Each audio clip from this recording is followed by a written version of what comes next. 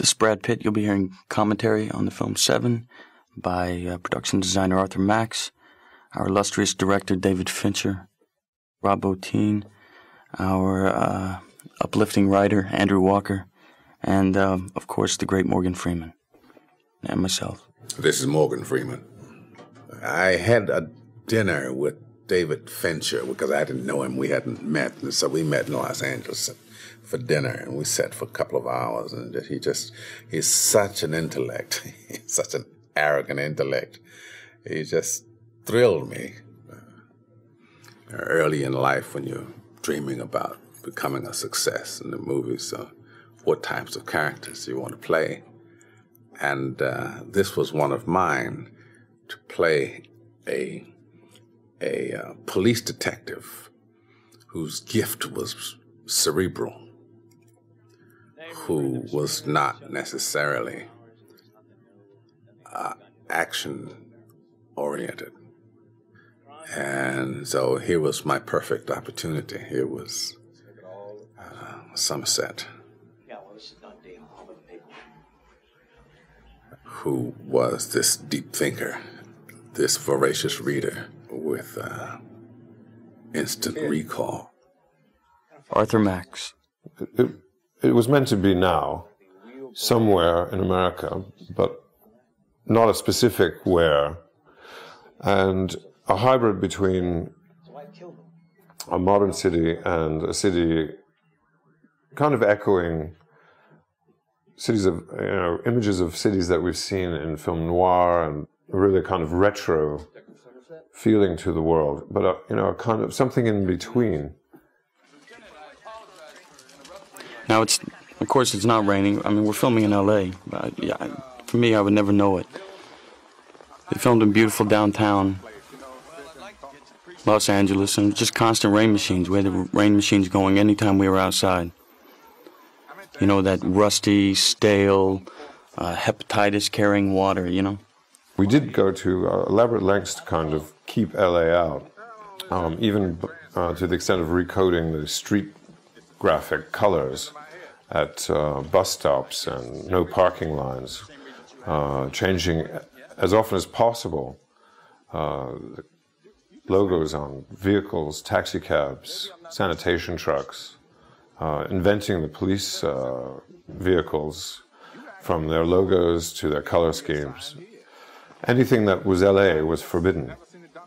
The culture reflected in this world was really trying to portray society at its worst. And the world we lived in was a dark and decaying one, frequented by things that were constantly not working correctly, things that were breaking down, people arguing on streets, encounters, unpleasant ones. It was not a fun place. David Fincher. The opening of the film in the original script, the opening of the film in, I think, all the drafts of the script, was Somerset buying a sort of rundown little house in the country. And he takes out a switchblade and he cuts a little square of the wallpaper. This little square of wallpaper becomes his reminder of what it is, where he's going, and what his goal is. And he carries it with him throughout the whole movie. And eventually, in preview screenings, it was decided that the opening was too slow and needed to be accelerated. And then we had sort of two problems, like, what do we start the movie with, and now what do we do with the title sequence? And so that's when the new title sequence, that's when we decided to inject dough somewhere into the first reel. If we could do it under the titles, at least we would kind of get people, we could do something a little bit disturbing, a little unsettling that would tide them over until, of course, we got to the gluttony murder, rattle their cages a little bit. It was obvious that in a way we wanted in the first 5 minutes to let the audience know that this was not Legends of the Fall. If that's what they were expecting, that they were in the wrong theater. I had this idea for a video years ago. I wanted to do a music video that looked like a film that Fritz Lang or David Griffith It looked like a film that had been made at the turn of the century. I wanted to do a video that had that kind of feel of like old crank cameras, old Bell & Howell 2709s, and this kind of hand cranked, funky, exposure flickering, black and white, old uncoated Baltar lenses. And I wanted to shoot it with the idea of incorporating really state-of-the-art computer visual effects. Kyle came up with the idea when we were looking for a temp title sequence. Well, let's see Doe's books. We spent thousands of dollars on these books, and they just sort of flash by in a couple of scenes. And so what if we saw his books really close up? We saw how meticulous his writing was, and all the weird things and all of his little cutouts and his little preversions. It was an homage to Stan Brakhage and Norman McLaren and people like that, who saw film as the actual plastic as part of the experience, as opposed to what it could record, what it could contain. It's like, not only that, but what could you sew to it? What could you stitch to it and glue to it and scratch with sand? And so, to me, it sort of pictorially represented aberrant thinking. It was like a way to actually see on the screen aberrant thought.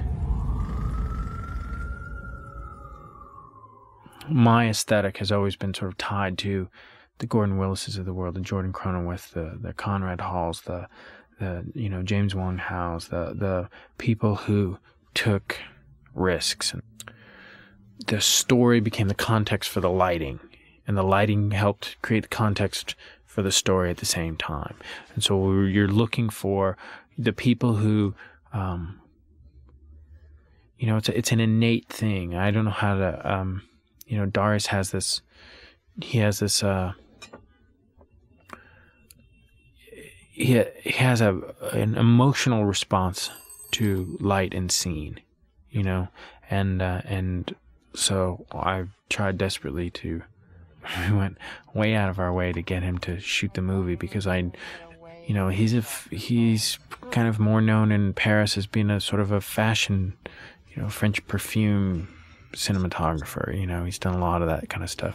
But I thought, if you take that sensibility and his sensitivity and turn it and unleash it on a cop movie, there's going to be something in there that's going to be different.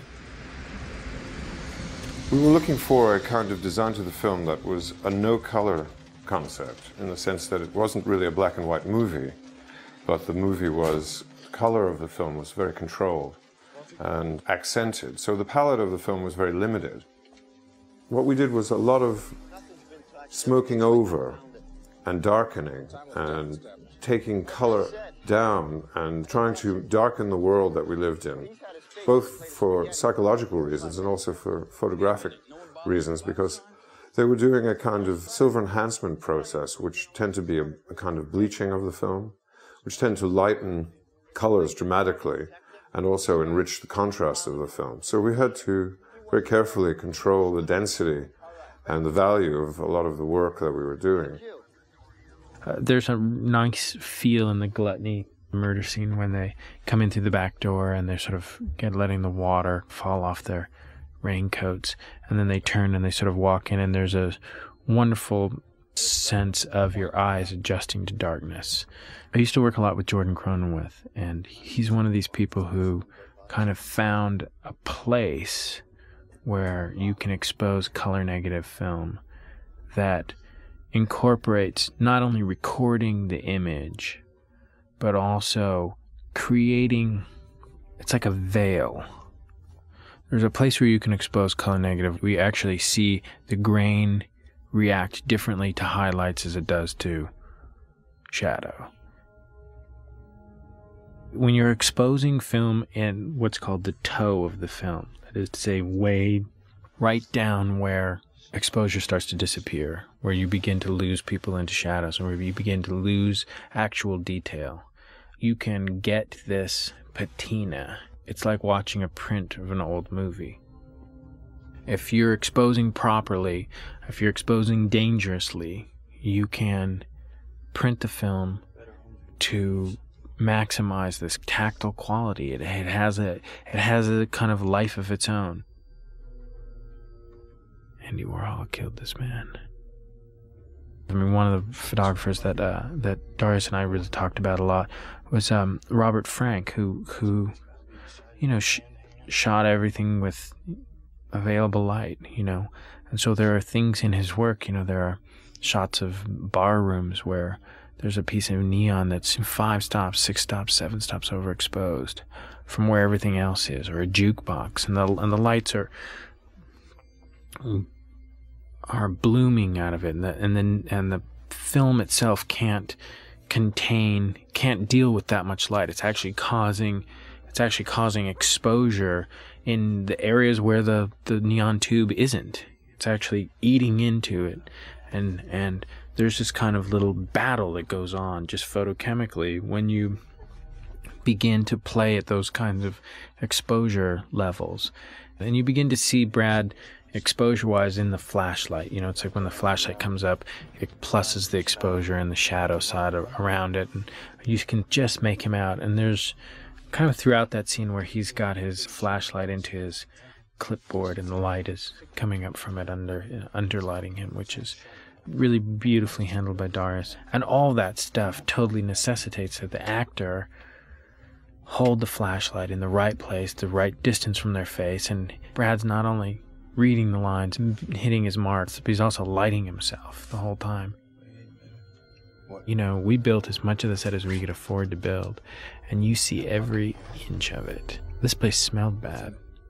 The food was left to rot in there. When Brad finds the bucket of vomit underneath it, the bucket itself is filled with ammonia, so his eyes do water when he stands up. We did a lot of work. That's what you gotta give to actors. You gotta steep them in this. You thinking it's poison? Oh, wonderful. Very moody. You thinking it's poison, Somerset? Bob had to sit there for days with his face in plates of spaghetti, basically breathing through a hole that ran through the bowl, through the table, and out the other end. Cockroaches crawling all over him. Sweet man. What I tried to do with this movie was say, what's going to give me the most visceral effect? What is the point of view, the context for this material that's going to give me the most visceral effect? I was thinking about the television show Cops, just how immediate this was, that you would have a guy with an ENG camera in the back seat of a car, and these guys would be telling you, about, they'd be driving around on their watch or their beat or whatever, and they'd be talking about stuff, and you sort of see the backs of their heads. And I started thinking, well, there's something very powerful about the backs of people's heads when they don't have the time to actually turn and face you and tell you what's on their mind, that you overhear what it is that they're saying, or they throw it over their shoulder. And I started thinking, well, it's also, we're sort of tagging along. That's kind of Mill's point of view, and it's also the way that we would, if we were really forced into this situation, how we would view Somerset. Rob Bottin. This is a complete replica of Bob Mack. We actually had to mold him from head to toe using a prosthetic grade silicone. We actually had to do him in pieces. We couldn't actually do it all in one sitting. So we molded Bob's head on one day, his 2 arms on another day, his torso on another day, and each leg on a separate and individual day. The autopsy scene in this I loved, because I just loved how matter-of-fact it was. These guys, here was this guy, and he was going to be lying there, just naked as can be. And Rob Bottin came to me and he said, I'm going to make you an autopsy victim that you'll be proud of. And I said, go deep, man, just go. When we were done shooting, Brad Pitt wanted to buy the fiberglass body and use it at the wrap party, cut it open and put bean dip in it. Initially, Fincher thought that he actually didn't want to see Bob Mack's face, that he just wanted to see his body. And then I called Fincher and I said, man, this Bob Mack guy's got a brilliant face. It's very cherubic, and he actually has kind of a very pleasant face. So I said, I think that it really adds a haunting quality to go ahead and, show it. Took his time, too. It became very obvious in the first read-through that we had cast the perfect guys for these parts. That Here was Morgan, who was, I will take these lines and I will make them work for me. Hey, man, here's the thing. I've been out in the rain all day. This is beginning. We've got one day. And that was the Somerset kind of approach. Tell me where to go and what to do, and I will do my thing within those confines. And then there was Brad on the other end saying, this needs more something. Just, how about if I do this? And what if I go over here and what if I'm, he came up with a lot of, the first read through, he came up with the Marquis de Chardin thing. That was an instantaneous. Everybody just cracked up and fell over, and Morgan was just, wheezing practically with laughter over in the corner, and that was instantly in the script. It's too soon for it. Hey, man, I'm right here. You can say that shit to my He just face. bounces off furniture, and, it's very physical.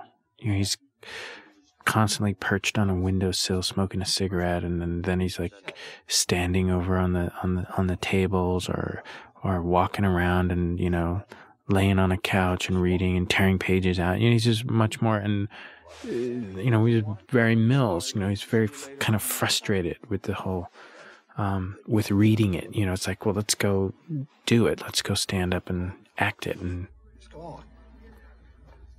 Morgan was back, with his glasses perched on the bridge of his nose, kind of turning pages and saying, yeah, I'll be fine with this. And I'm going to take a few of these lines out, and, I can do this much simpler. And this, you don't need me to say this. I'll just give him a look. Richard Roundtree, Shaft. Those questions do not come in a calm, sane, and We all got a kick out of that. I'm on my way out of here. Detective? Can I have a moment of That was a little personal experience right there I drew from. Reporters, paparazzi chasing you down, so forth. They stuck this gold tooth in his mouth, and he had a tough time enunciating with it. David Fincher. I was very kind of confused in the 80s, in the mid 80s, when it became obvious that violence was going in this direction where it was becoming less and less what it is, which is chaotic and destructive and in some cases horribly sad, and in other cases, unbelievably stupid, and that violence was becoming an excuse. It was replacing drama. I think it's very important for a filmmaker to announce their thesis. I think that if I have a thesis, it is that if I'm going to make movies with violence in it, the violence is going to be real. It's not going to be the drama in the movie. That's George Christie of The Good Life and The Hollywood Reporter scraping the paint off the windows. Have you heard the news? Nope, haven't heard. Eli Gould was found. Morgan Freeman. The surface of Somerset was that this is going to go on whether I'm here or not. We're not going to, as a force for right and truth and justice. We're only going to sort of keep ourselves from drowning. Could you not do that, please? That is, your back is to the sea, and the best you can do is sort of maintain, but you won't be able to make any serious inroads in terms of combating crime, the criminal intent, the criminal mind. That's the whole idea. The moral sin of the movie, of the story, is the Somerset character, and although he professes not to be well now, he's at a point now where he's tired and ready to retire. So it legitimizes him in a way to say that apathy is legitimate, and he can understand apathy, and maybe that's what's driving him now, a growing sense of what's the use. Although, no, it's very clear to him, it always has been clear to him what the use is. Oh, coroner sent this down for you. And that's the moral center of the whole story. That yeah, you're gonna people like John Doe are going to surface, and someone always has to be there with a net. You know.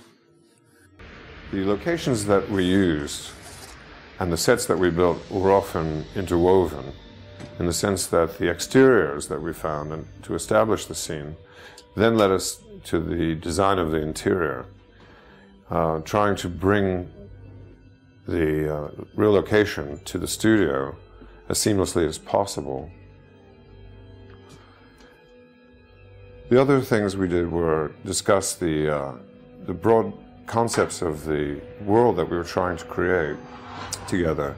And David wanted a world that was neither a modern, functioning, realistic world, and not really a world that was one of the past, like a type of world that you would find in a film noir, but really a hybrid of the two, and a kind of blending that we proceeded to try and incorporate in the design of the movie.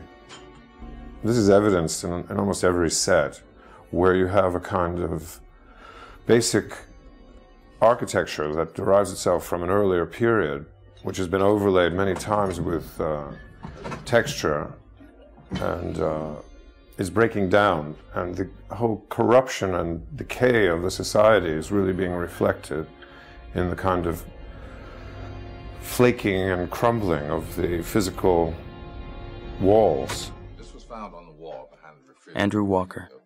I think that the reason that I wrote Seven is kind of twofold. One thing was I was working for a low-budget company at the time that was in a kind of exploitational mode of operation, and Seven, you could say, you know, 7 deadly sin murders. It was like an easily digestible, you know, one-sentence idea. In Greece. There are 7 deadly sins, Captain. The other thing was that living in the city, there's certain things that you have to kind of ignore every day just to kind of get by. And if you think too much about it, you're not really going to function. And I think that, to me, is what John Doe's about to a certain extent. He really, really cared beyond all reason. David Fincher. The library sequence was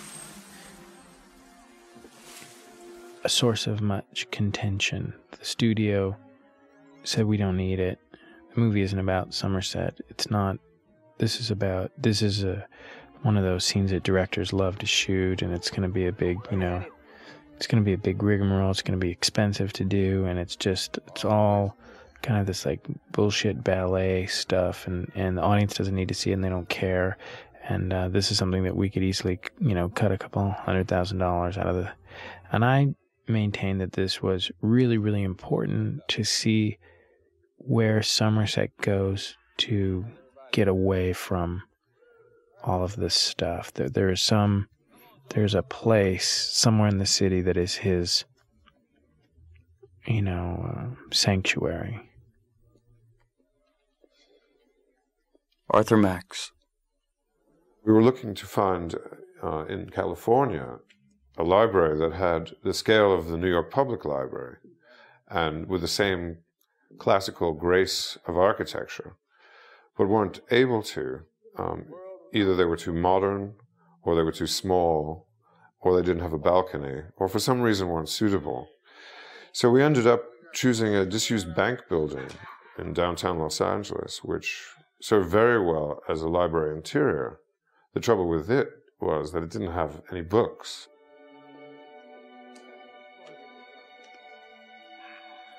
So we then set out to design with the help of a computer, choosing the lens angles and determining the field of vision so that we would be able to construct the bookshelves and stacks to a degree that would give us a sense of scale, but without going through the roof on the costs, which we did. And we ended up building some tremendously high and expansive stacks. The problem then became the fact that nobody in Los Angeles had enough books to fill these shelves available, And so we then proceeded to have to create our own books, which we did by asking the set decorating department to make vacuum-formed bookend molds and then paint and label them by hand. I think we ended up with something like over 45,000 alleged books. If you caught John Doe and you interrogated him, I don't think that you would find that he's a brilliant man. You would find that he's a poser. You would find that he's a person who's rationalized his zealotry, and he's been able to do it because he's intelligent enough. You know, it's like...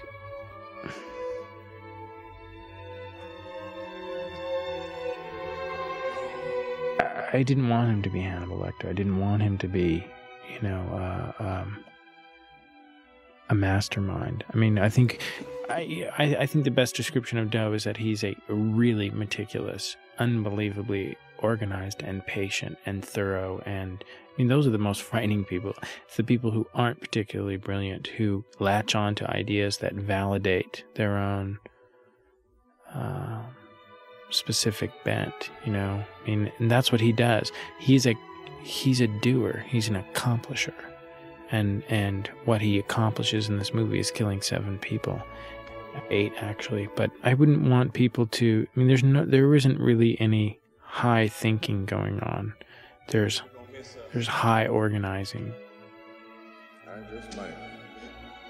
Andrew Walker.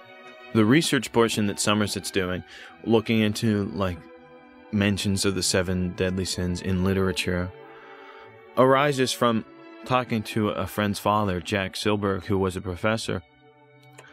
The beauty and the pity is I'm so much more along the lines of intelligence of Mills. I mean, I would probably reach for the Cliff Notes before I, you know, made it through epic poetry.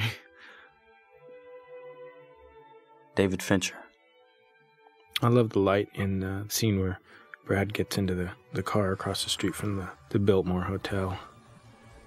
I think there's a couple of bounce cards and maybe a 12K just to eat into the window, but I love the exposure, just how real it feels.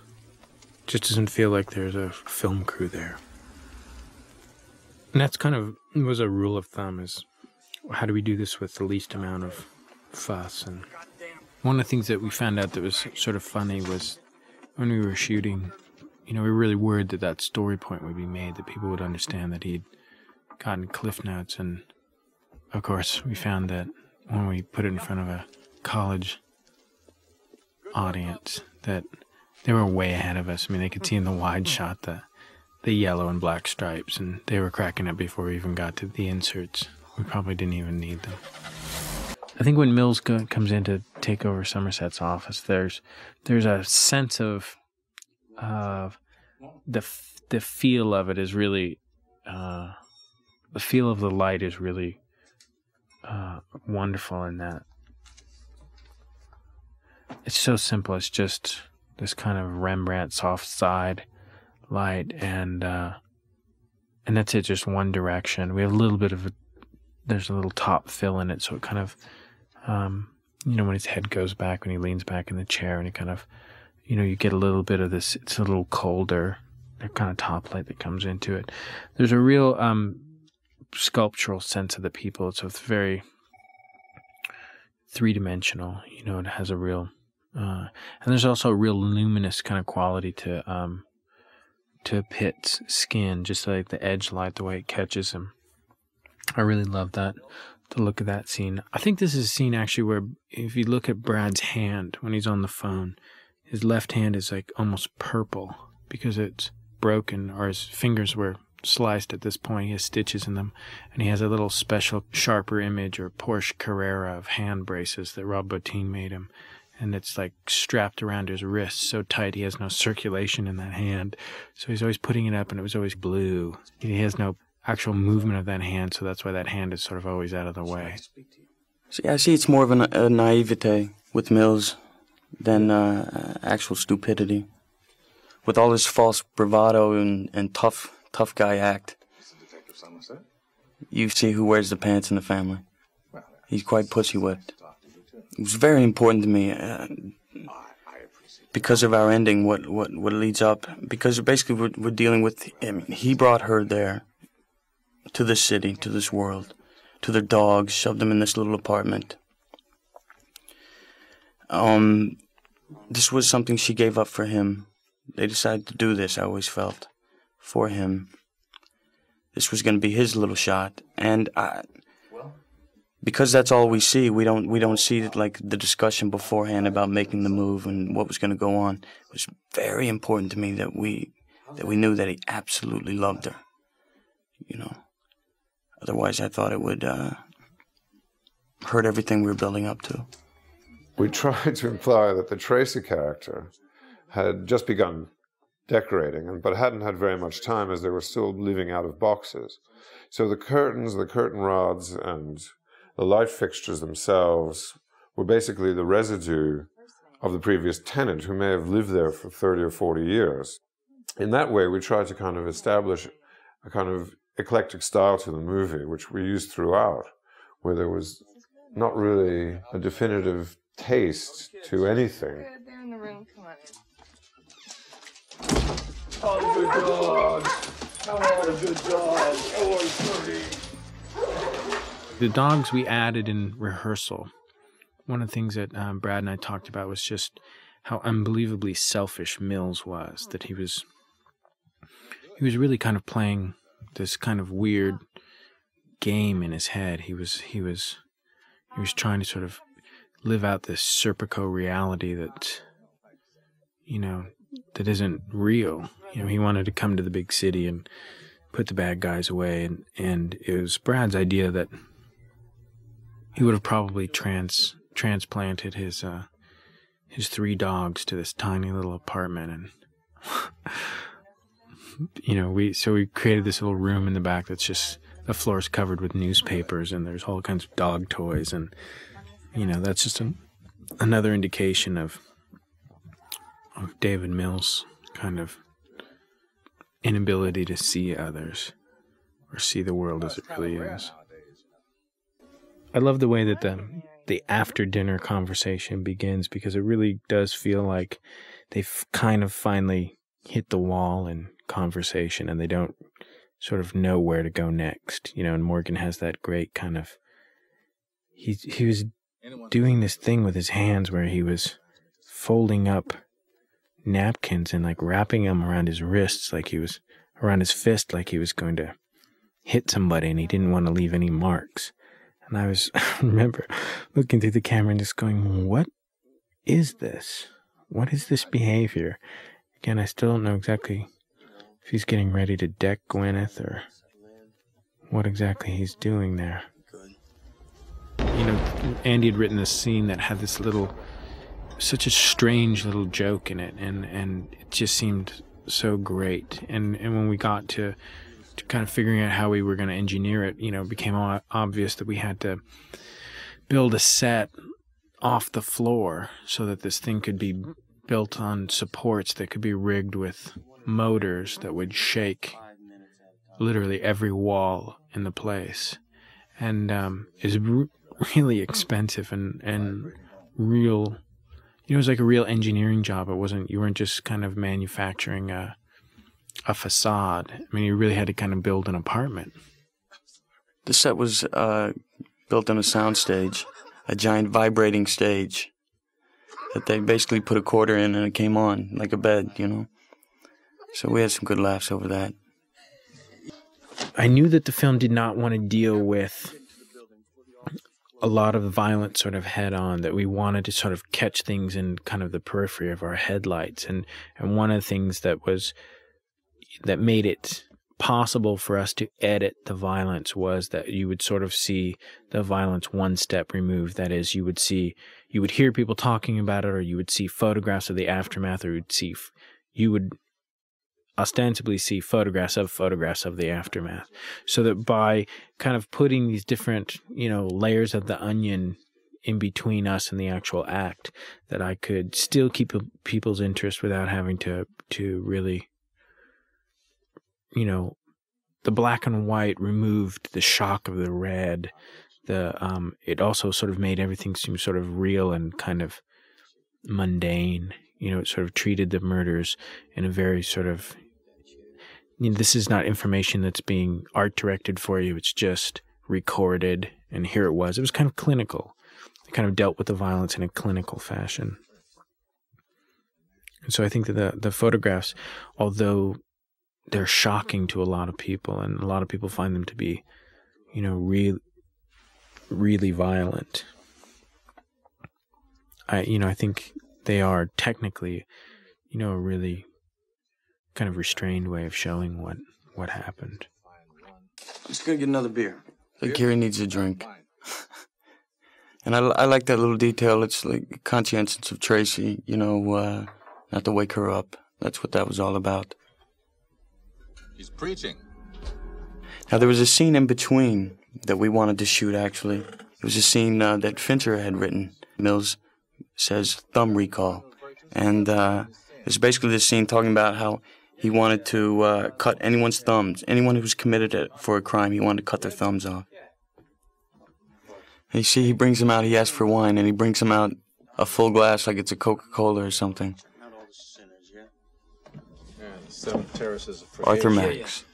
We were consciously trying to reproduce the quality of the Luca Sante book called Evidence, where he has a kind of loving relationship with crime scene photography.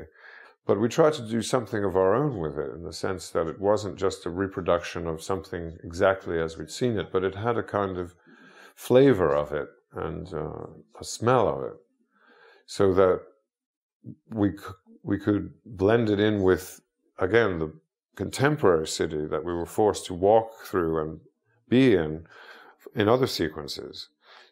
We didn't want to make a period movie, and yet we looked a lot at period references to try and see what the mechanics of those kinds of images were. Never cry for help. David, bless him, made that scene very simple. First we shot it, then he moved in, and it was more about the pictures. The dialogue was more incidental. The germane part of the dialogue was at the end when he sees the woman with the eyes. And he said, this must mean something. The rest of it, you're just talking about St. Thomas Aquinas, about, and showing his erudition, his learning.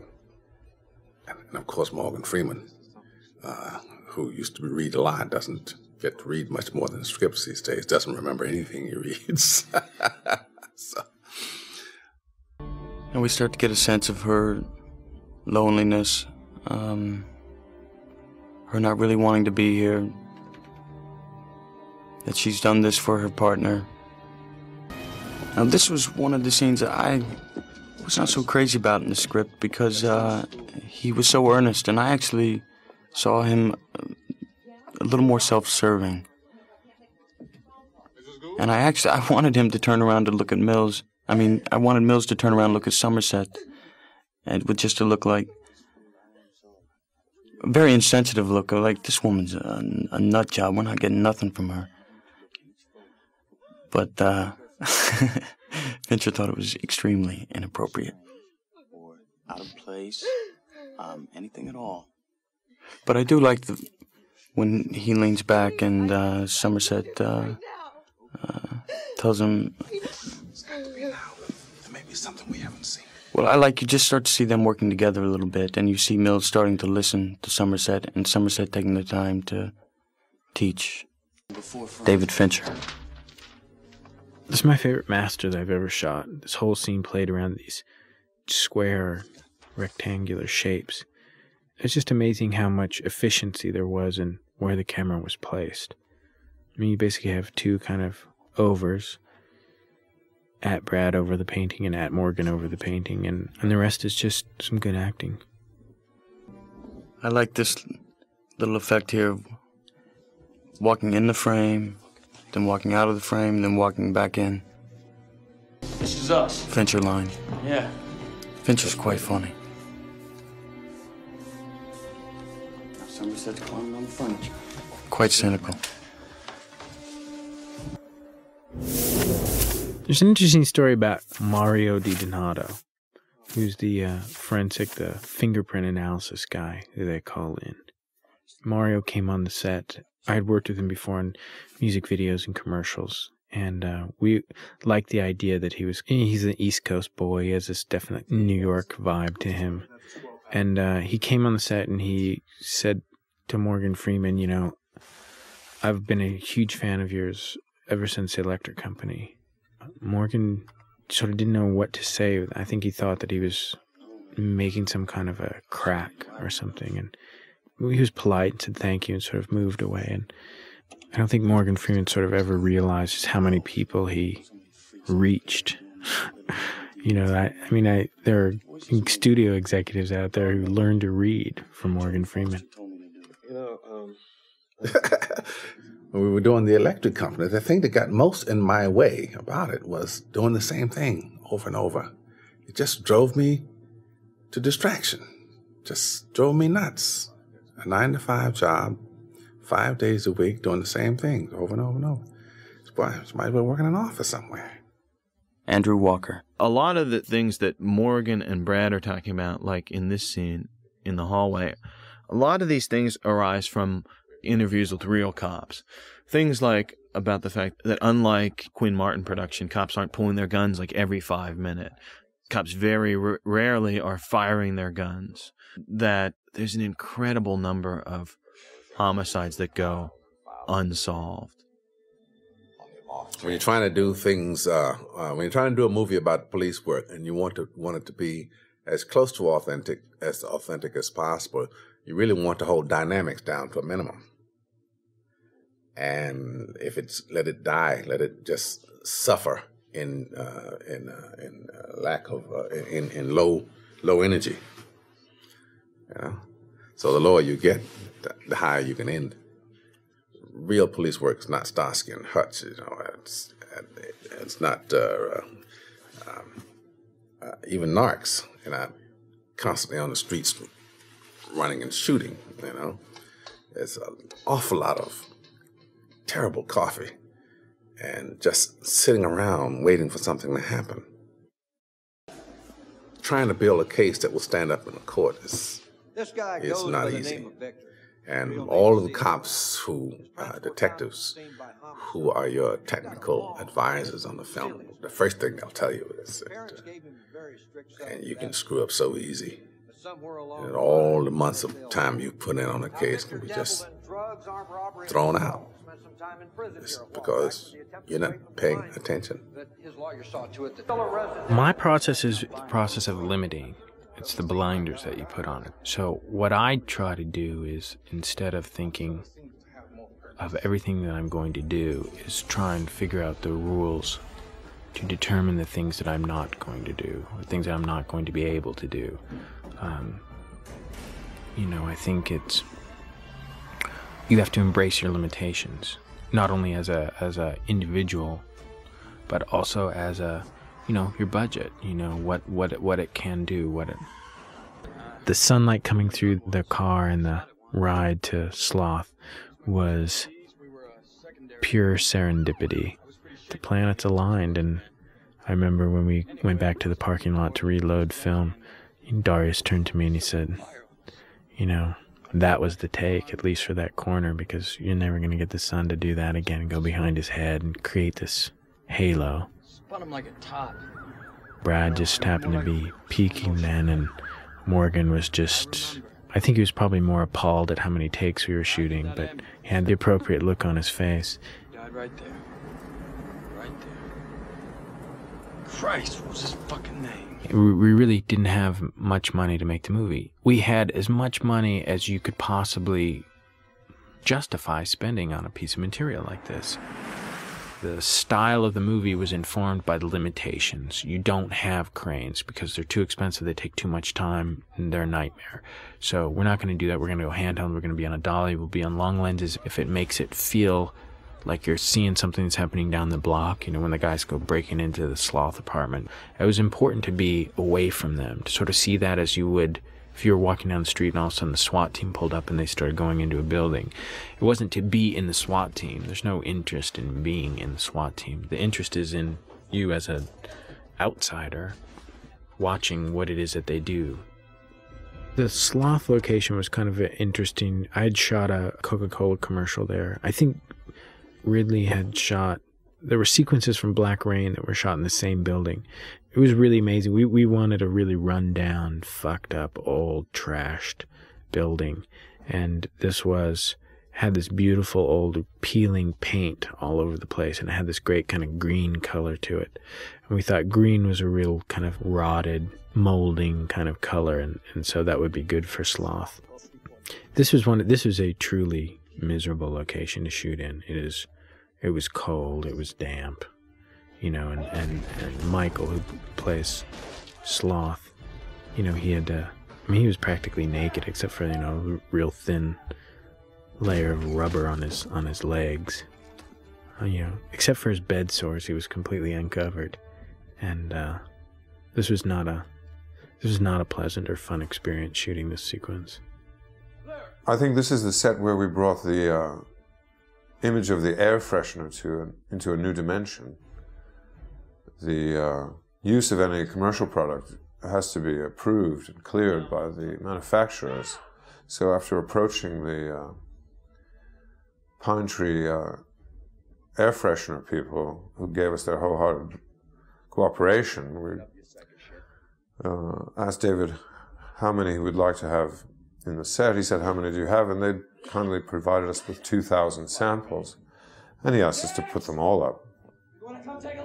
Darius and Conrad Hall and I sort of sat down and said, this has got to go fast because we got to keep it up, because otherwise we're going to get bored, we're going to get bogged down in here, it's not going to have any energy, and the actors are going to be exhausted, and this guy's going to freeze to death on this bed. And most of the time we're shooting around the sloth victim because he would be in makeup for 13 hours, and then he would be put into a van and brought over from San Fernando Valley, and I think they brought him up the stairs on a stretcher or something and plopped him into the bed and wired him up. And then we had basically like 2.5 hours to shoot him before his makeup just dissolved. It was all gelatin.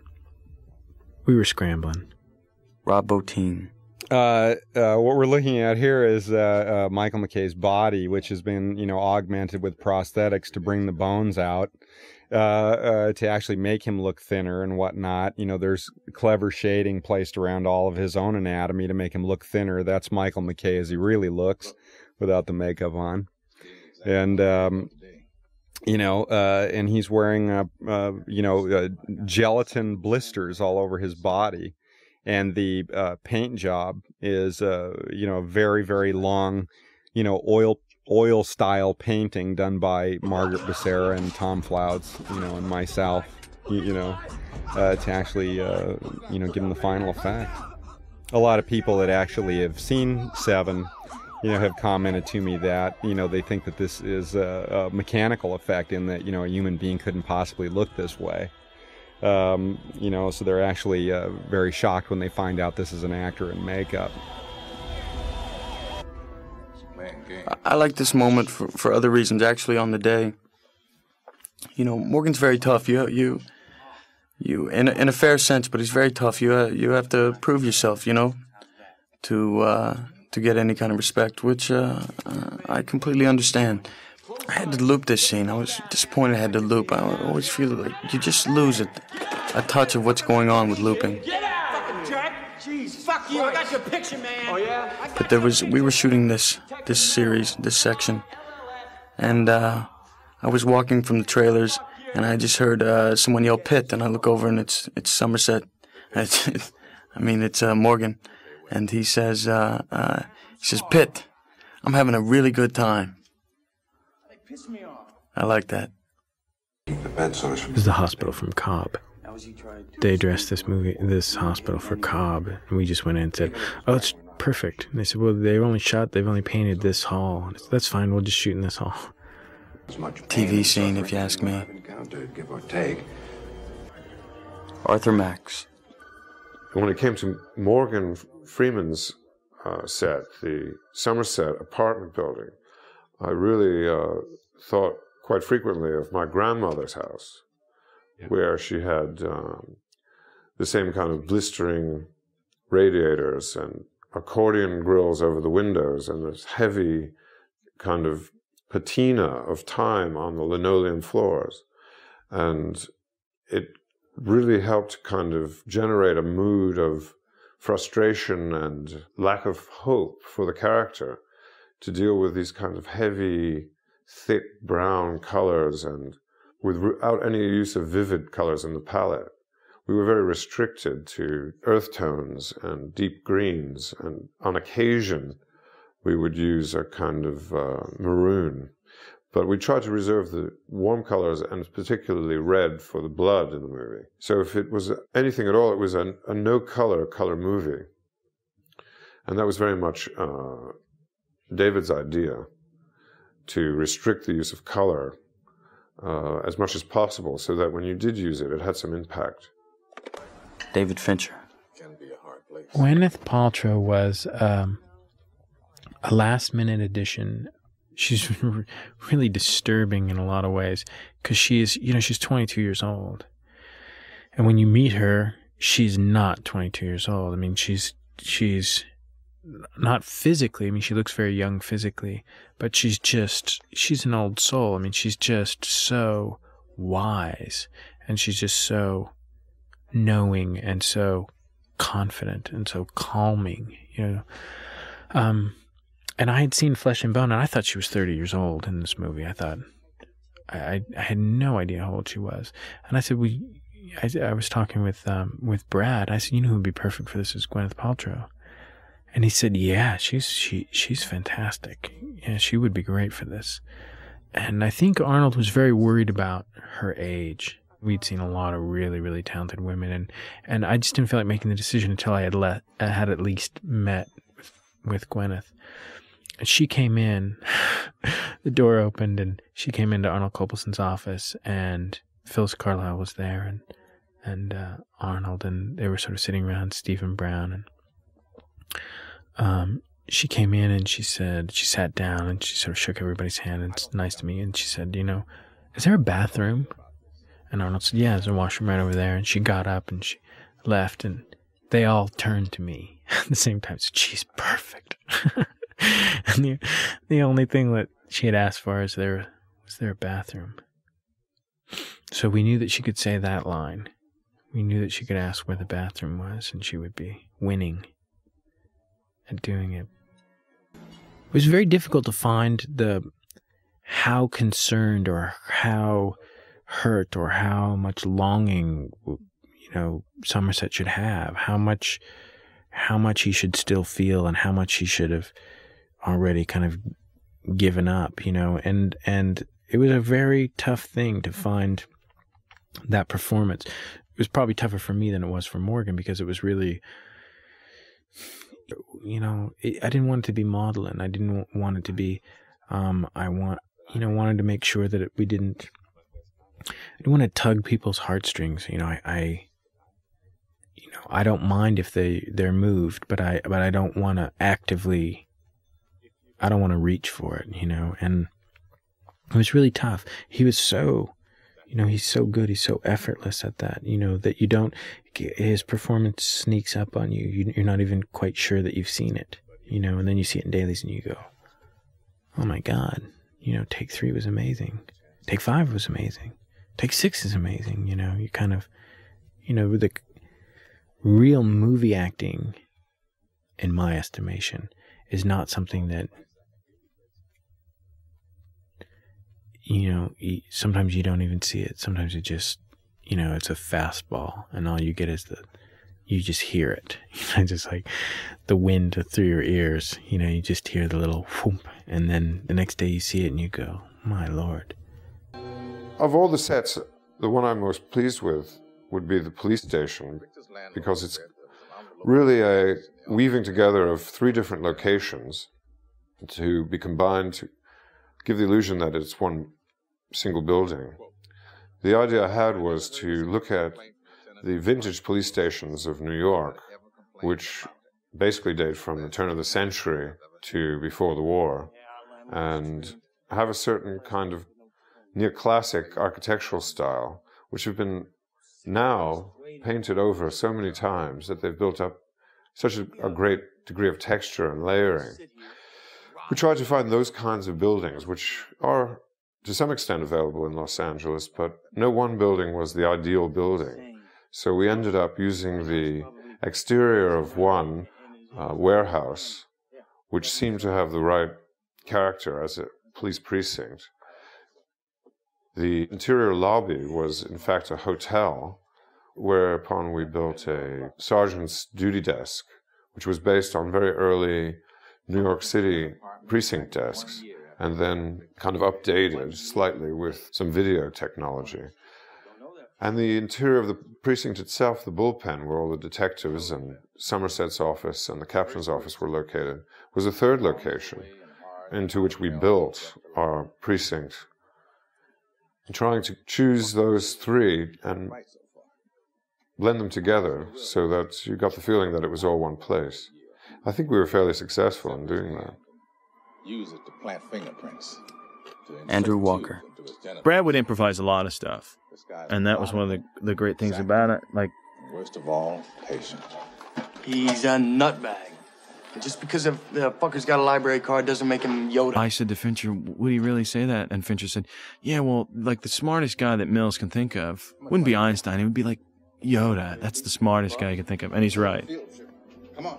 I think that the design of that precinct and the slightly outmoded equipment that they use, coupled with the very kind of dated style of the architecture, give you the impression that the police have too much to do to ever be able to deal with all the crime that's going on around them. Library.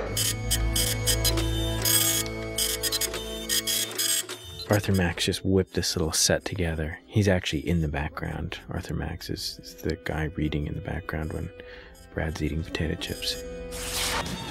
Give me your Truly money. evil. Truly evil music.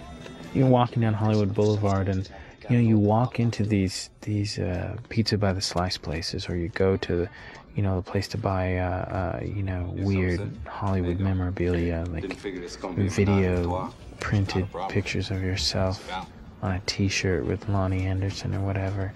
And there's always weird music playing in these places. There's always some blast from 4.5 years ago, or something that you remember from high school. There's always some strange piece of music in there that you just go,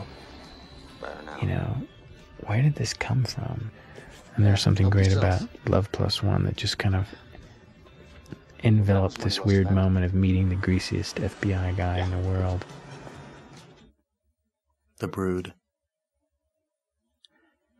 I think Morgan is truly one of our greats. By telling you this, though, I'm trusting. He's the voice of Zeus. He didn't give me an inch of slack, which I got a kick out of. I wasn't getting away with anything. He was letting me know right from the beginning, I don't care who you are, Mr. Hollywood, cheesy, sexy guy, you're going to have to prove it. The guy, I don't want to get it.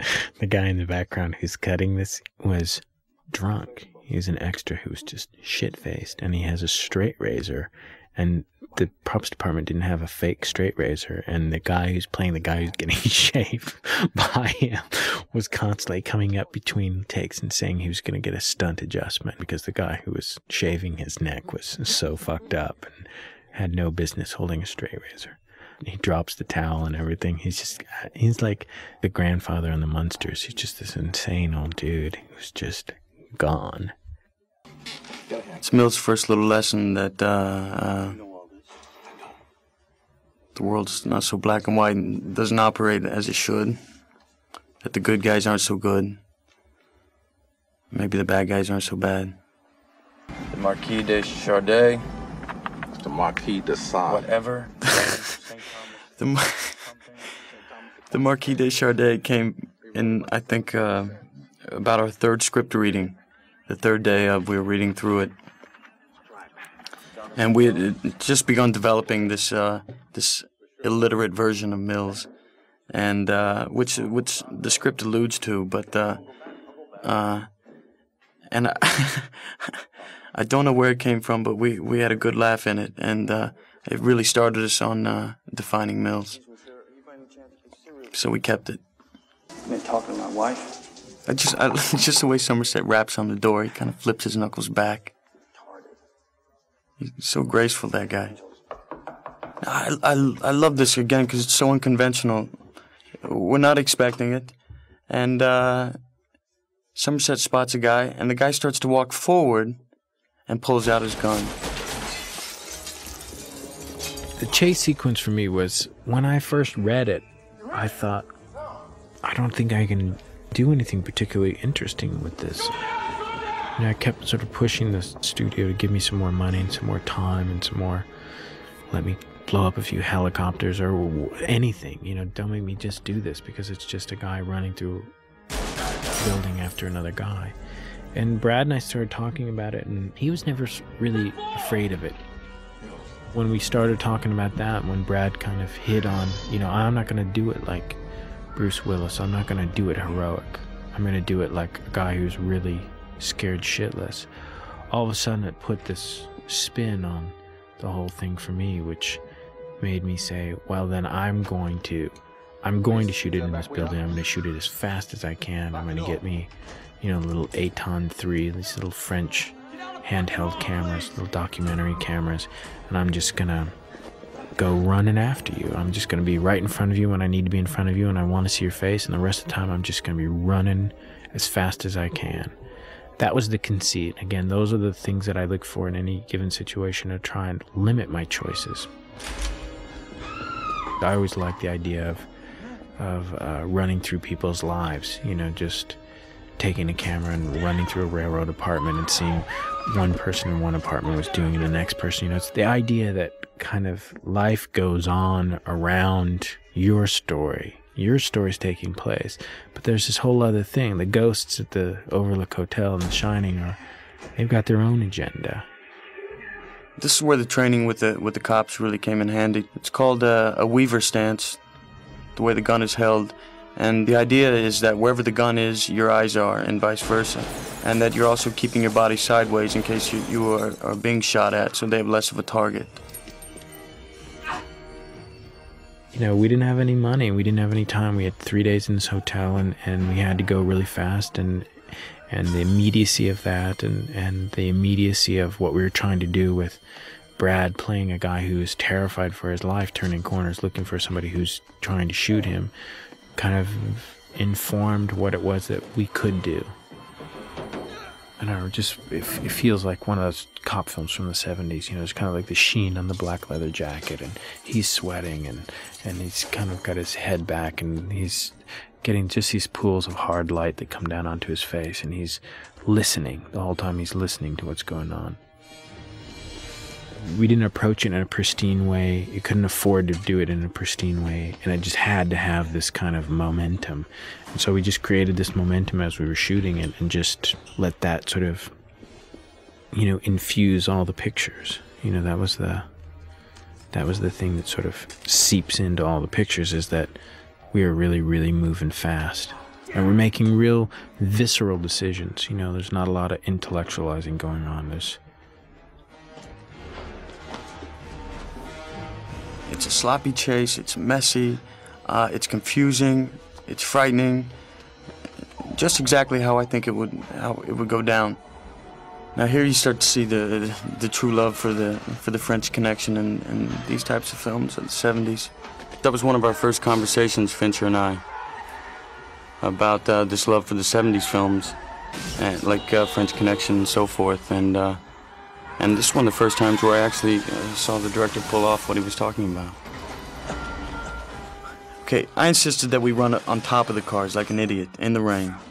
And so I go from the first to the second, and as I'm jumping to the third, I'm aiming for the trunk, and I didn't go anywhere. The next thing I knew, I was sitting in the window. My ass was literally sitting on the speakers, and it was like I was sitting in a bathtub, my arms and feet hanging out.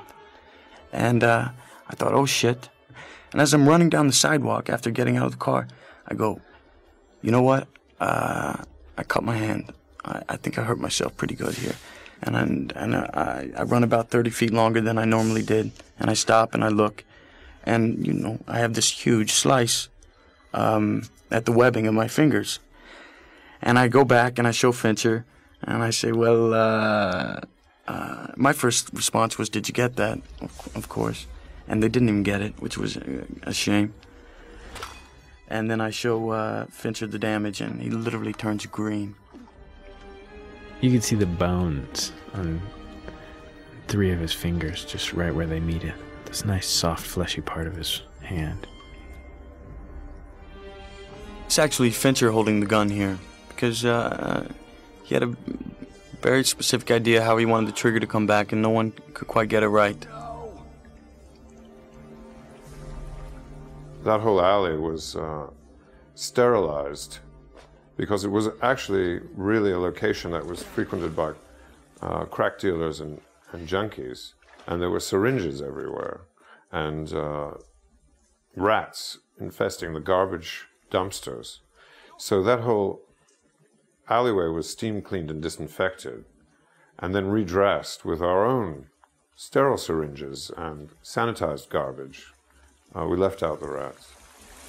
The scene was done on the soundstage. We recreated the hallway, and it was done right after the accident, so I had the full cast on.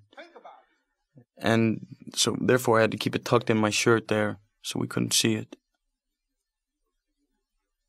But I do like this scene because you see their true natures, and you see them clash.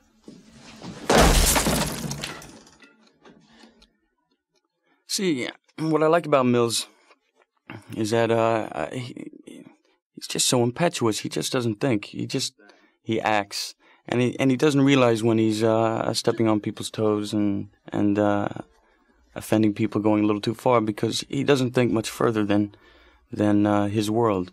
And this is what I think leads up to the end, why the end pays off so big.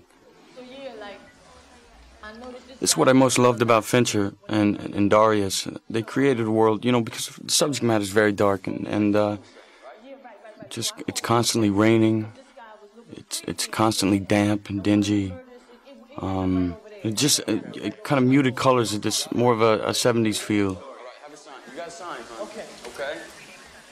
Our city is a character. Even though it is generic, it's any city. It's also the kind of the forest of evil, That's where evil lurks. We decided early on, because the movie had to take place in such dark environments, that we wanted to make sure that we had control over how much the audience would see, exactly how much the audience would see. And one of the things that we needed to make sure, strangely enough, was that the print could get dark enough, that it could get dark enough that things would disappear. And that's very difficult. It's far more difficult than it is to get things bright enough so that people can see what they are. It's more difficult in a way to control where shadows disappear into complete pitch blackness. And one of the things that I wanted to do was, when I was sitting in the theater and the black surround around the screen, and it was there, I didn't want to see a difference between Brad Pitt's black leather jacket and the black velvet at the Galaxy 6. I wanted him to disappear into my world, for him to bleed off the screen, and for the screen itself to not be a window, not a safe window. I wanted us all to be in the same place, to be fighting on the same kind of turf. The process that was used in the release printing was called CCE, and it's a process that Deluxe Laboratories has that is basically a resilvering process. On each individual print, as they're being processed, you're going to be taking silver away from the parts of the film that have to be clear, and that silver is going to just be there in the bath, and then you're going to reroute that print right back through and bond that same silver that's been lost back onto the black portion of the frame, or the darker portions of the frame. And in order for that to be controlled in some way, you have to make what would be processed normally would be a very thin print, or a very washed out print, so that at the same time you're getting this additional lower end black enhancement. You're also starting by making a print that doesn't have as much color. It's a more muted, more pastel sort of print. This flashlight, this blinking flashlight, was something that actually happened when we did the first scene, Gluttony. And we couldn't get the flashlight to work. And then we decided we liked it and we were going to use it in the scene, and then we couldn't get it to do it anymore. So we had them rig it to do this, where it would cut in and out. The most frightening thing about serial killers is how in a world that's so crowded do people hunt other people and defy detection? How is it possible? You know, you sit there and you go, you know, Jeffrey Dahmer, like, how fucking out of it were his neighbors that they didn't say, you're running a saw at 2 o'clock in the morning. What's the deal, Jeff? You know? Somerset! Arthur Max. We pulled references from wherever we could, and we thought of his mind as being so labyrinthine that there would be no particular limit to the kinds of imagery that we could use. We just looked for a kind of John Doe-ness wherever we could find it, whether it was in popular culture, pornography, high Renaissance engravings, contemporary photographs, or magazines. Almost anywhere, and people were going around almost having contests to see if they could find something that was more fetishistic and more compulsive, obsessive than anybody else could find. His library, and the room that was his library, came from the fact that he was a meticulous and obsessive journal keeper, and I believe we had 2,000 notebooks which we had to age and color code and end label. This went on for several nights, having people working around the clock doing this to get all of those ready. And the idea was that this character had an obsessive need to accumulate and to categorize, and had a mysterious filing system that only he understood. And so there was chaos, but within that chaos, we tried to give some kind of sense of order. And it was a difficult balance, because if you weren't careful, it looked too neat and didn't have the right feeling of the depraved side of his violent nature. And if it was too disorderly, it didn't kind of speak of the compulsive side of his obsessive nature. Okay, and I love this again. This is great writing. Just a huge surprise. We don't expect it all. The phone was originally right next door, and it was just too easy for us to find, so we shoved it. We wanted to have this confusing moment and this real mad dash, so we put it at the clear other end of the apartment and hidden. It's not like John Doe's got a lot of friends to call, you know? Hello? I admire you. I don't know how you found me, but imagine myself. Totally unprepared for the situation. I respect you law enforcement agents more every day. It was Fincher on the other line when we did it, and that was added later after we had shot the thing. That's the real cast there from the accident. Sorry, I had to hurt one of you, but I didn't. I mean, it was a hodgepodge of sources and references.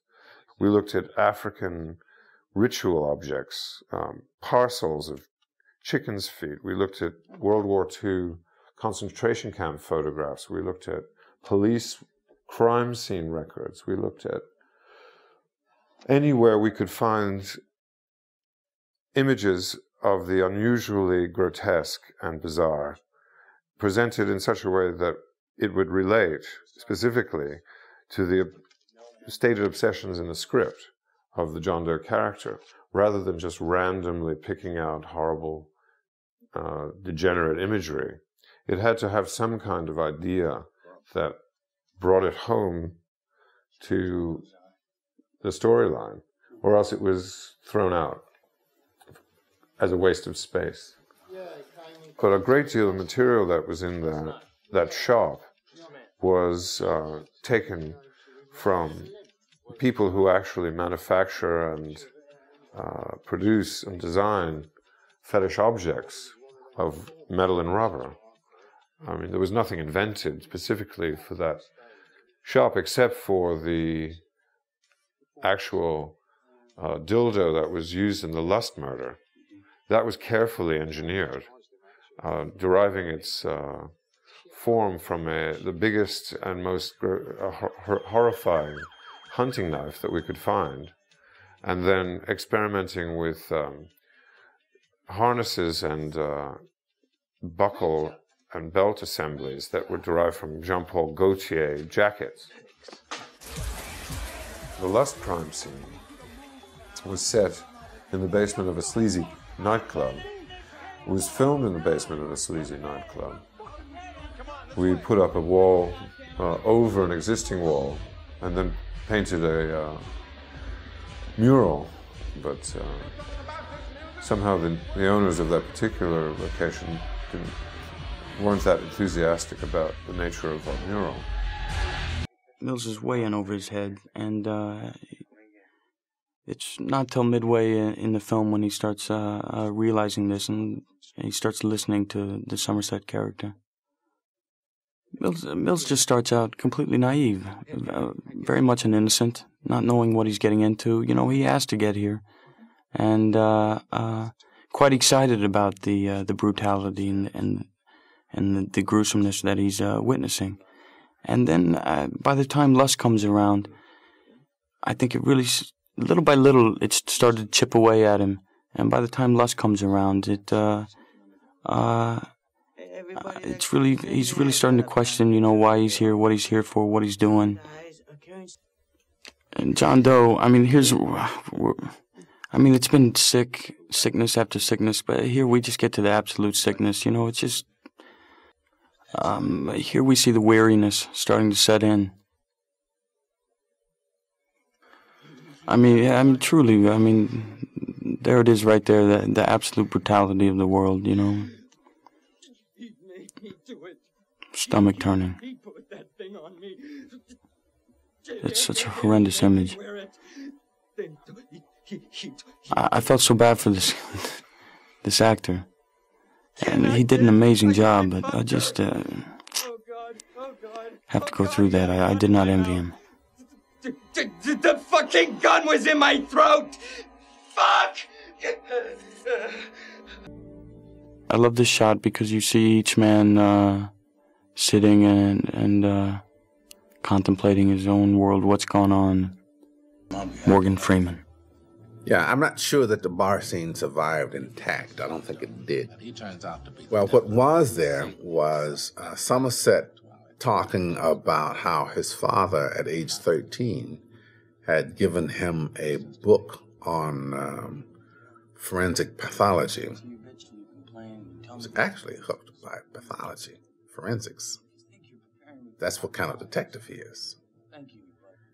Same kind of detective that Sidney Poitier played in The Heat of the Night. He's a forensics expert.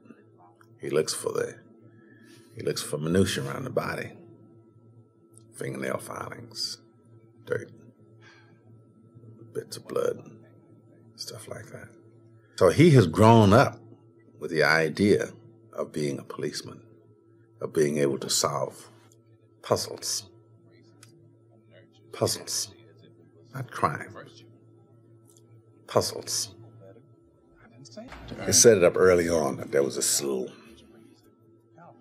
friction between these two characters because Mills is looking at Somerset as someone who's giving up the fight as opposed to retiring from a long and distinguished career. This is my second favorite scene of the film after the Tracy Somerset scene. I don't think you're quitting because you believe these Because no one is right. Each man has an opinion. And I appreciate a scene where you see two people coming with different views, but each individual is right, coming from where they're coming from. And nothing is settled, but it's these kind of scenes you go and talk, and over a cup of coffee afterwards. You only know what you know. you only know what you've been shown. You only know what you've been taught. And so however limited that is, that's what you get. Now, I love the subtlety of this sequence here, the fact that we come from lust, and eventually it just makes him want to be home with the one he loves, where it's safe, where it's warm. He's very shaken at this point. And you see him start to appreciate her more, I feel. Or you feel like that's going to happen, that could happen. Somerset's a man who has, aside from going to work, he has nothing. There's no bird, no goldfish, no dog, no cat. Nothing. He goes home to this apartment, and he's wandering around in it with nothing to do, nothing to occupy himself with. And his anger and frustration is taken out. Throw a knife at a board. And he's good at it. But so what? It's not a balanced knife. The knife expert says it can't be done. Morgan says, I'll do it. And he gets up and just walks up and puts the knife in the wall. Time after time after time. 911, what's your emergency? David Fincher's assistant, Rachel, the lovely Rachel, playing the 911 operator, one of them. This is a point where, in writing, where you've had a lot of sin murders take place, and they're very horrifying, and you I think, have to question how much more are people going to take, how much more time can you spend on them. There's a sort of shorthand, I think, that kicks in here where 911 picks up a phone and you hear John Doe say, I've done it again, and boom, you're inside a murder. And you notice we don't take the long walk into the murder scene like we have at other times. It doesn't take as much time because there's less time, I think, now to be squandered. David Fincher. Screenplays are funny things because they're invariably the things that you like about them are, in a way, kind of the gaps in logic and the rough edges and the leaps that characters kind of make. That is far more valuable than any kind of honing or planing or sanding that you can kind of do to make the thing smooth. That you invariably lose some of the human and tactile, living qualities that screenplays have. And I was convinced at the beginning that this was a script that really worked because it was a kind of three different ideas. It was a buddy movie, and then it sort of jettisoned that idea, and then it became this movie about tracking the serial killer, and then it jettisoned that idea, and it really became about how do the innocents and how do the experienced and how do the zealots deal with evil. Andrew Walker. John Doe here is probably coming from pride because I think he would have taken care of Tracy the minute Mills left the house. It's just something about that scene that it's so quick, and it's just like, I would assume that it would leave an audience like, wait a minute. The bad guy just turned himself in. It's over. But it's not. For the film student in me, John Doe lays down on the floor, handcuffs on. He says, I want to speak to my lawyer. That's the end of the second act. This now is all third act. David Fincher. When Billy Hopkins and I first read Kevin, I think the only question mark was whether or not we could afford him. We knew that was by far the truest version of that intelligence, and he just radiates that. So that was kind of the only question mark, was will we be lucky enough to be able to convince somebody to pay the money for him. I'm telling you, there's no way he would just turn himself in. It doesn't make any sense. It was kind of a tough thing because we didn't want to do the Hannibal Lecter thing. We didn't want to do and that was obviously a real daunting consideration. But Spacey is so fearless. He's just He's just one of those guys who's like, truck? What truck? You know, he's kind of the Indiana Jones of character actors. My client says there are 2 more bodies, 2 more victims hidden away.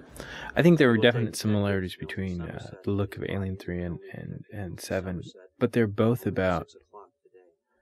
movies about people, about characters who are fundamentally doomed, you know. So I can never make a movie like where you have a guy in a pickup truck with a machine gun shooting 50 bad guys that look like they're all at a Mad Max on motorcycles who are all chasing him.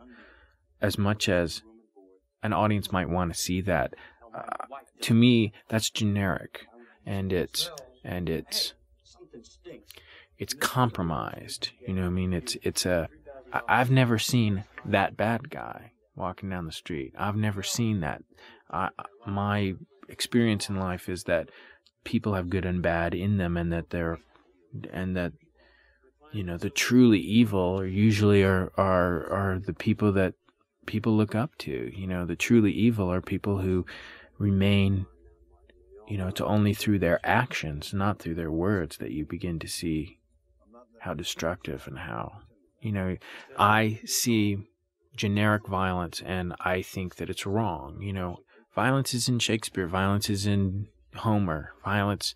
I'm not opposed to violence. I'm not opposed to the idea of solving situations through physicality or experiencing things viscerally, seeing characters do things that we don't get a chance to do, or we wouldn't do, or we'd be too afraid to do, or we would never get involved in.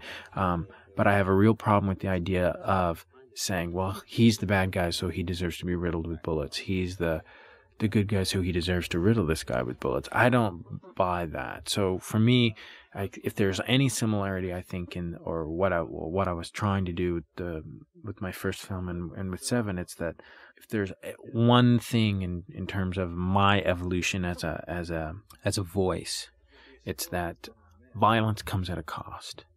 It costs people. It's not something that you don't get away with it.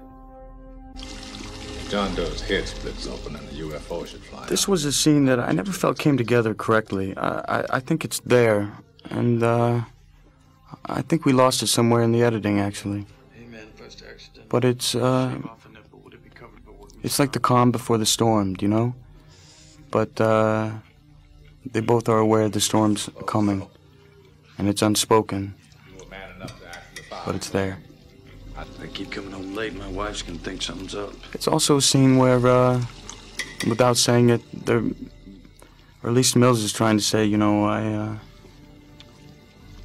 you're all right. You know, I like that we don't know what he was going to say, because it could have been, I got a bad feeling about this, or we're going to be heroes after this, or you're a great guy, Somerset. We just don't have any idea. And I like this ritual of the flak jackets and the guns, putting the tie on. Yeah, the pre-tied ties was another little Mills move that Finch and I got a good laugh over. And no one else will ever appreciate, but Tracy had to tie his ties for him. This was pretty funny. When Brad gets into the car, he had his collar up. And then we had, for days after this, we had these debates on whether or not the collar up was too kind of groovy, and whether we shouldn't do it at the end of the movie when he gets out of the car, should his collar be up. And we opted to lose the collar up because it was just a little too, I don't know, Julio Iglesias. He had a little bit too much of that vibe. As they exit this city, the entire sequence is literally just a grab bag of so many different units shooting so many different days, and you know, we had like different helicopter pilots and different Westcam operators, and you know, it was just like sending people out. You've got to get me a shot where I see the car take the left. You've got to get me, you know. So it was just kind of this whole end sequence. You know, it's kind of like making a Bond movie. You know, you have like the ski guys are out there, they're doing their ski stuff, and somebody else is doing the pyro stuff of the freighter exploding, and you're sort of sitting in the editing room trying to make sense out of all this stuff and figure out where it's all going to go. Who I am means absolutely nothing. You need to stay on your left up here. When we first started casting Doe, Kevin came in and he did a reading. The original car scene was about twice as long as it is now, and he just kind of came in cold and read that thing pretty much exactly the way you see it in the movie, and so there wasn't a need to really direct him that much. It was, Kevin's he's real smart, and he's got a very sinister side to him, and he just carried that. He just, walked in and did it. There wasn't a lot of... We talked a lot about more about how the information would be doled out, rearranging lines, rearranging how he would... At what point he knew he had Brad. At what point he knew to let, Morgan tell Brad that his wife is dead. There was a lot of... We made a lot of little changes, a lot of little, flip-flopping lines here and there. So it sort of came out more the way Kevin would do it. Spacey's very intelligent, and it's that intelligence that makes Doe most frightening. It's really going to be something. This first section, the setup was just, I thought it was all coming out of Mills' fear and not wanting to show his fear. So these little digs at John Doe.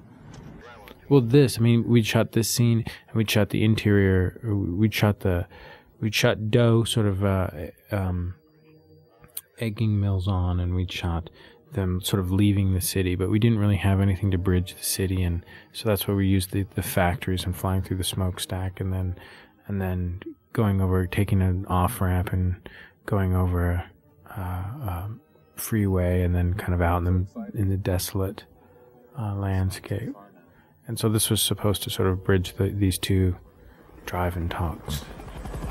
This is really interesting writing to me because, usually by now it's all down to chase and guns and who's going to catch who. And instead we slow down here for a conversation. A conversation with the law and the bad guy. Basically, we have a conversation with good and evil. It's very interesting to me. Spacey actually auditioned for this part before we started filming.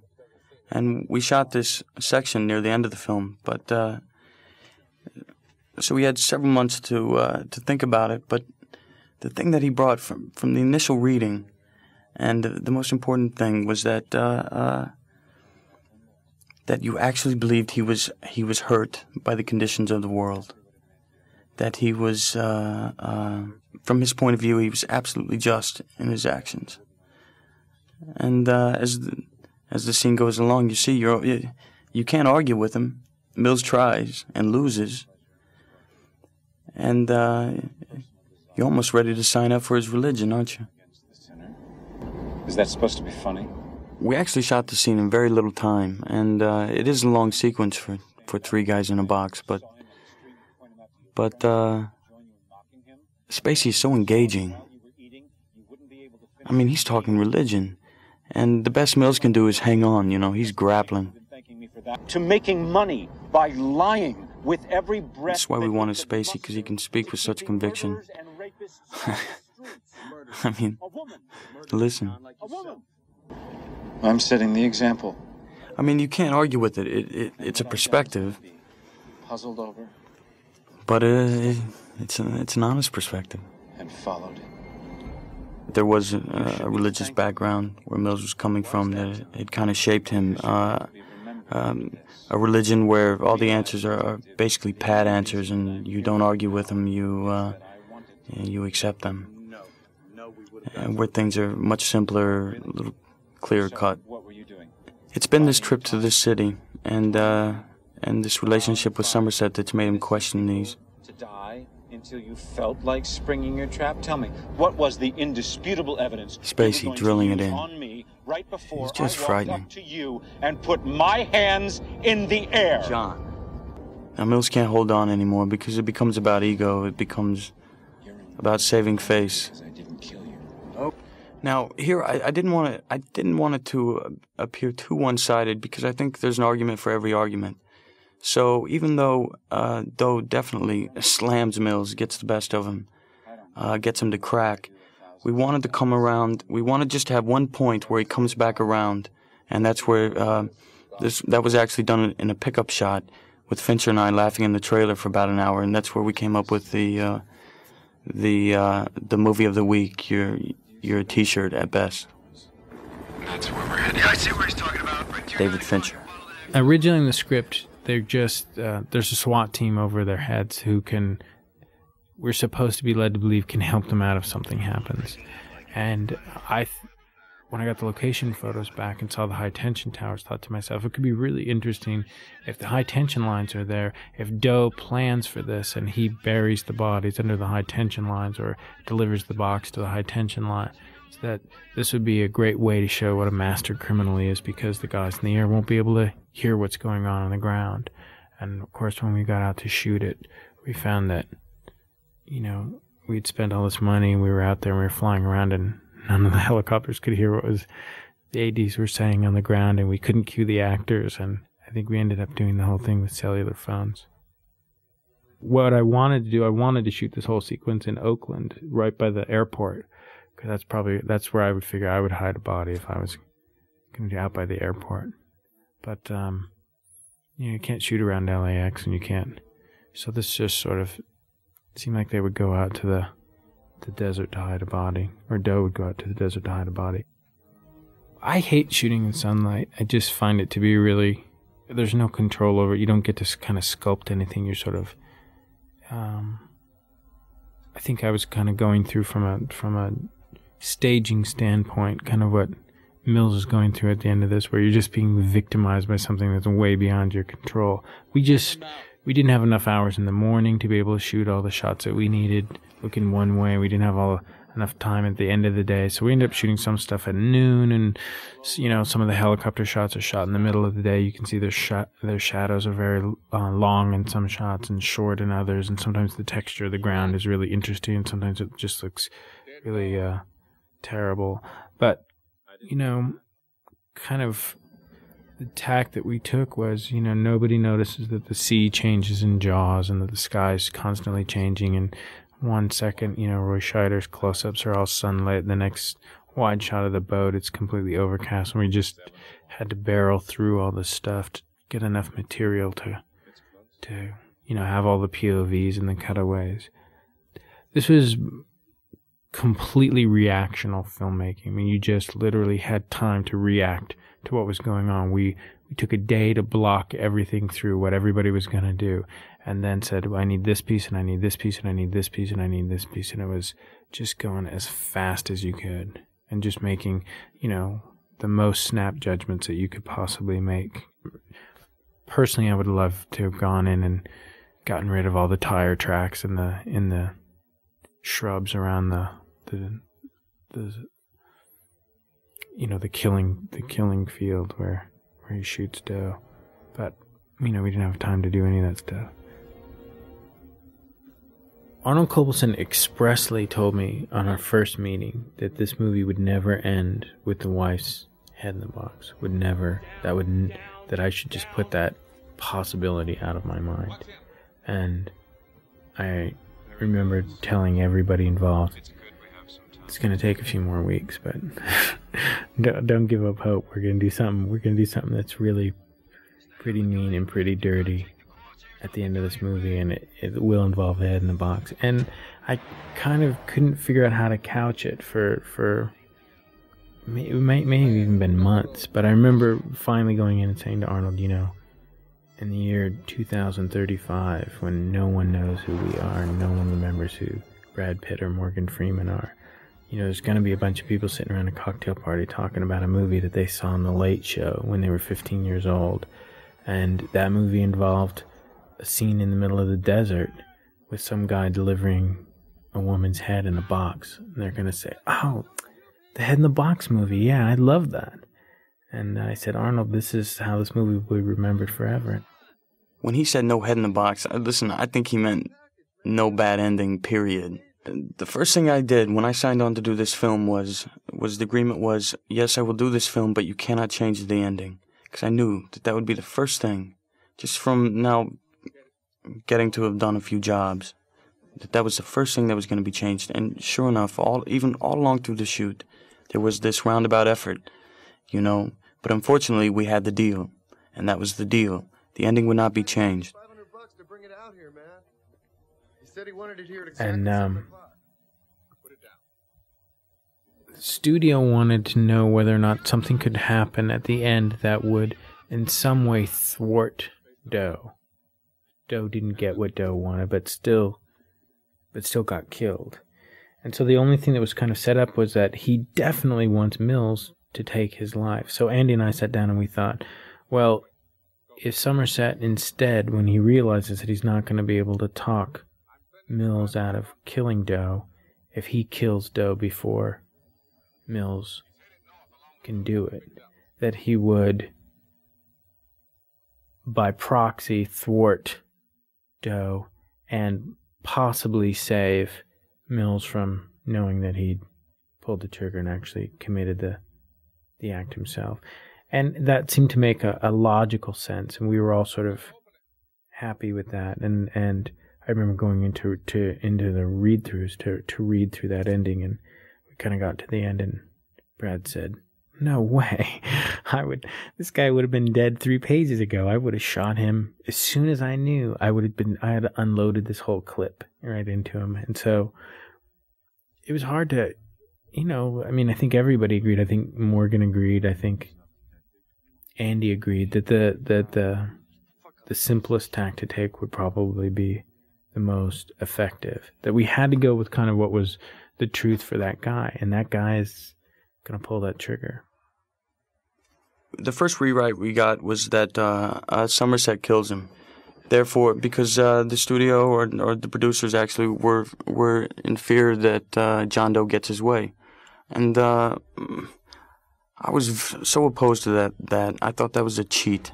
The ending we have is everything we'd been building up to, and I think it's the most truthful because one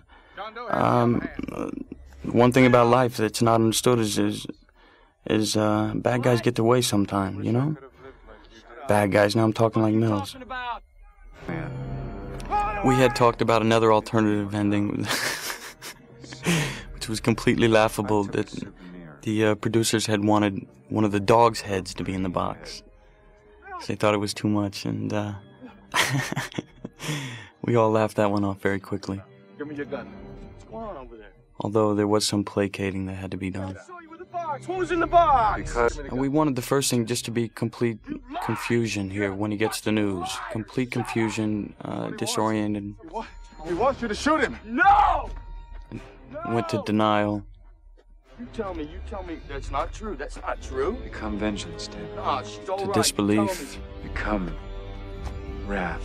Tell me she's I mean, all he just right. saw her that morning. It can't be. Suspect, David. No! Just throw it all away, you know. No! She begged for her life, Detective. The idea of finding someone's head in a box whom you've met, whom you know. You have no sense memory for anything approaching that. I had a very tough time with this. I wasn't... The way the baby thing is thrown in there, there was just so many thoughts to simulate there. Give me the gun, David. Fincher put in a little flash of Tracy. It's very nice. Now, there's just too much music here for me. When we watched the dailies, it was completely silent, and there's something more frightening to me.